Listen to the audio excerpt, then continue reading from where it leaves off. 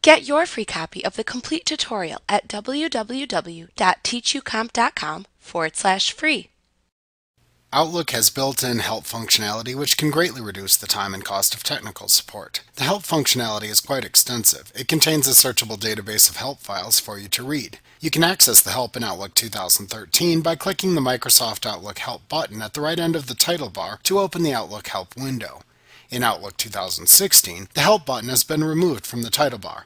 However, you can access the same Help window by typing a term for which you want help into the Tell Me bar at the right end of the tabs in the ribbon, and then clicking the Get Help On command in the drop-down menu that appears. Alternatively, you can easily add the Help button to the Quick Access toolbar in Outlook 2016 by simply clicking the Customize Quick Access Toolbar button in the Quick Access toolbar. Select the More Commands command from the drop-down menu to open the Outlook Options window. In the Choose Commands from drop-down list, select the All Commands choice. In the left list, scroll down until you see the Help command. Click it to select it, and then click the Add button to move it into the list at the right side of the window. Click the OK button to have the Help button displayed in the Quick Access toolbar.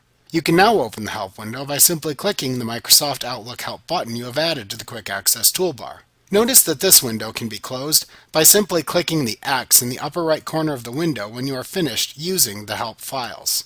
Within the Outlook Help window, to search through the Help files for a topic, type the words into the long white text box in the toolbar at the top of the window. In Outlook 2013, you can then decide where to search for the information by clicking the drop-down button next to the Outlook Help title and selecting a choice from the drop-down menu. Outlook 2016 automatically searches online help. When you're ready to search for the term, click the Search button to let Outlook search for the words or phrases that you entered. Any matching help topics are displayed in the Outlook Help window as a listing of hyperlinks. Click the name of a help topic to view its content in the Outlook Help window. To go back to the main listing of help topics, click the Back button in the toolbar at the top of the window to return to the list. You can then continue reading other topics, perform another search, or simply close the window if you are finished.